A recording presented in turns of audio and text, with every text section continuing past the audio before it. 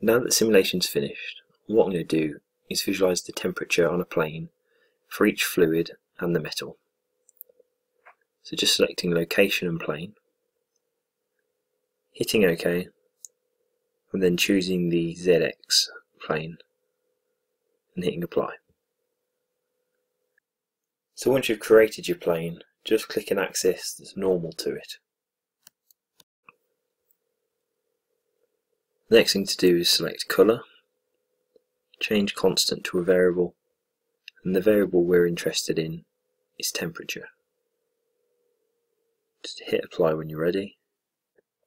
So what you see here is that the temperature for the inner fluid drops as it moves along the pipe, and the temperature of the outer fluid increases as it moves along the pipe from right to left. So the next thing to do is calculate the power output from the inner fluid.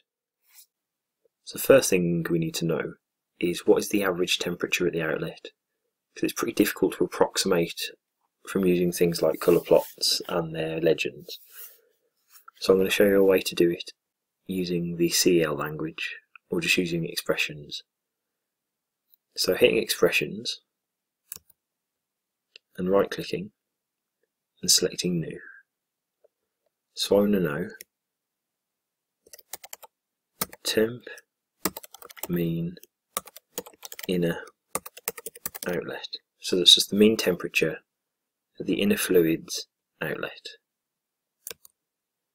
One thing we need to know is what that boundary is actually called.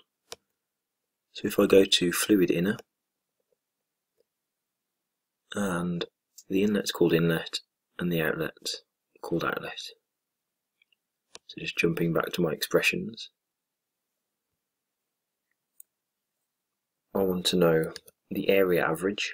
So right clicking, selecting functions, CFD post, and then area average.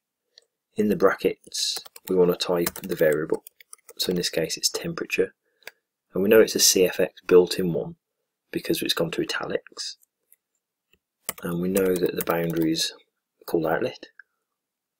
So just writing outlet and hitting apply, we get the value of the average temperature at that outlet. I can also do the same for inlet. So what I'm going to do is right click, duplicate,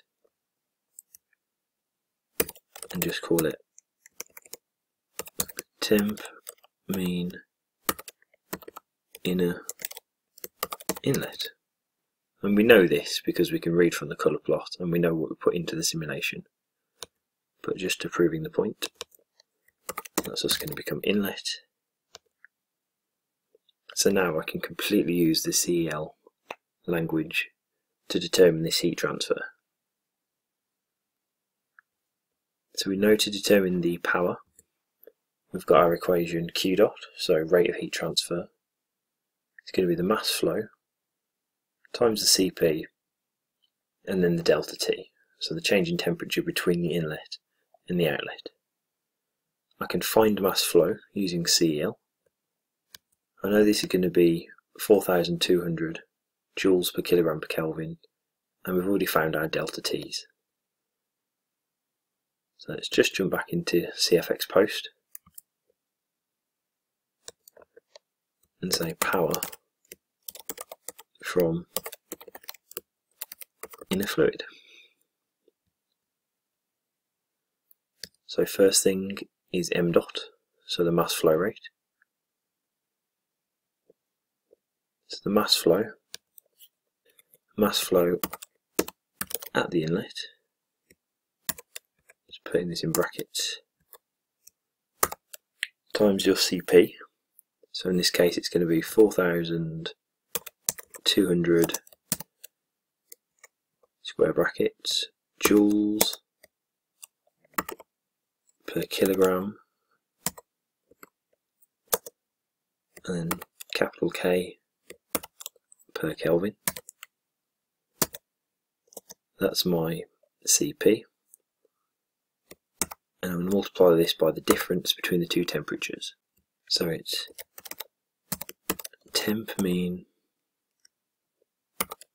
inner outlet, And just to save a little bit of time, minus